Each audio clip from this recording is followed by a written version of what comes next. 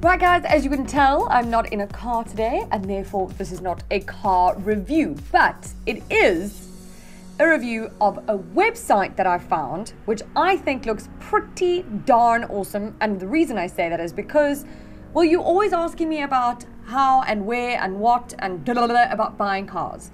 Now, you can go to a website, you can go to a dealership, and you can go to an auction.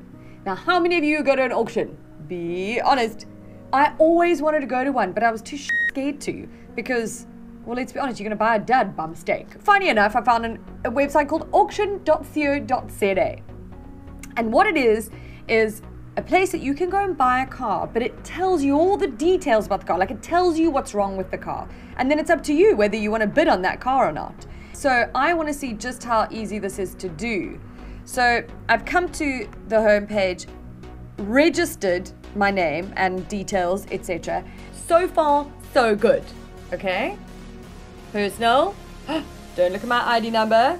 And then FICA'd, because one has to FICA.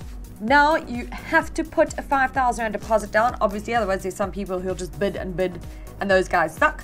So you just put 5,000 Rand or all the cash that you have that you want to buy a car. So if you've got 100,000 Rand, click on buy. And then you see all the cars that are available. Sure, this country loves a white car, hey? Now, what I love about this is all the cars are test-driven and inspected. So, you know that if it's been given 4 stars by auction.co.za, the inspector's gone, okay, this is a pretty cool deal, you're gonna like this car.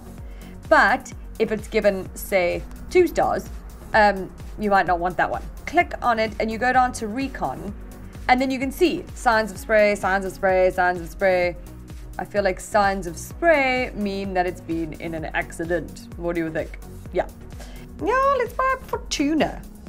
So it's 161. You can check your finance calculator here. Let's see what's wrong with it. Oh, quite a few bumps and scratches here and there, but okay. Okay, and now we go, I agree to the bid amount, which is there. You can also auto bid, which then you don't have to be at your computer all the time. Amazing. But we're going to be here. So we agree to bid because we had 161. Who's nervous? Oh, so I'm in the lead.